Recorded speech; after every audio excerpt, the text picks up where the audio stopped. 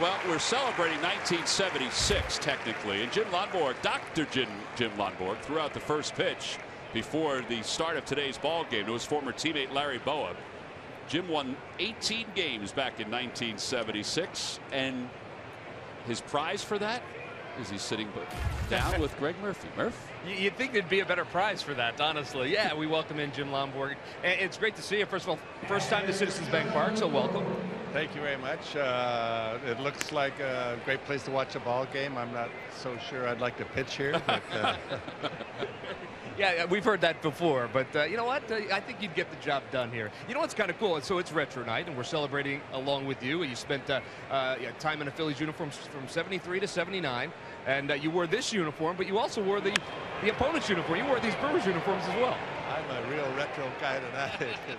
But yeah, in '72, this is the exact uniform we wore when I pitched for the Brewers.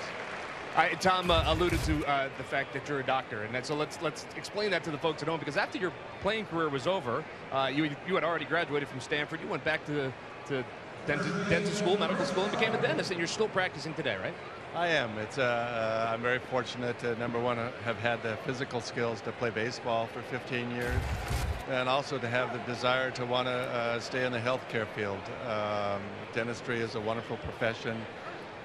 Don't have that many emergencies, you know, so I can have a relatively normal life.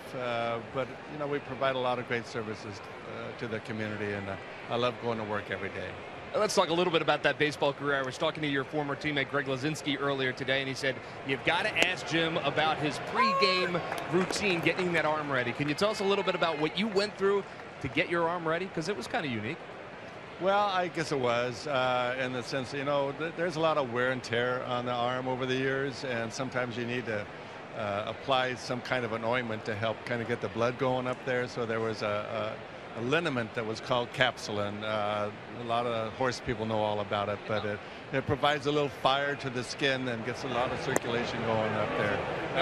Not too many people can do it, but I got used to it. Greg said that if he put it on, it would blister his skin. He said that's how hot it was, but no problem for you.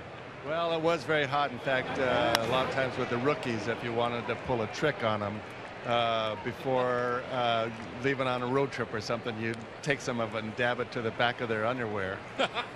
And they'd be sitting on the plane, and they'd say, oh, my God, what's going on? There's something burning in my back. So, yeah, it's hot stuff. You know, it's retro night. I might have to bring that back for the next plane ride for us. That sounds like a pretty good trick. What do you remember about playing at Veterans Stadium? You played during an era where the Phils, well, it didn't start very strong, but by the end, in '79, you guys were a pretty good team at that point. We were an excellent team, you know, and in '73 and '74, you had the beginnings of all the young talent with Schmidt and Bowa and Lazinski, and plus some of the great trades that Paul Owens was able to establish with the ball club. And we all grew up together with Steve Carlton anchoring the pitching staff at that time, and then they brought in Tug McGraw later on. It was just a team that came together because you had the talent from within the organization, and you had some good trades where everybody was healthy and strong. And who wouldn't want to pitch for the Phillies in the '70s? Well, you pitched for the Red Sox in the late '60s as well. The year '67, everybody can remember that was around watching baseball at the time. The Cy Young Award winner, 22 wins that year for you. You guys go to the World Series. When you think back to that era as well, they're pretty special memories. Well, they were. Again, that's another team very similar to the Phillies. They all came together at the end of '66. I think our season was, we had about the second best record in the American League. We all came into '67 feeling very good about ourselves and our chances. And with Yaz having the great year that he had that year, we were able to put it together.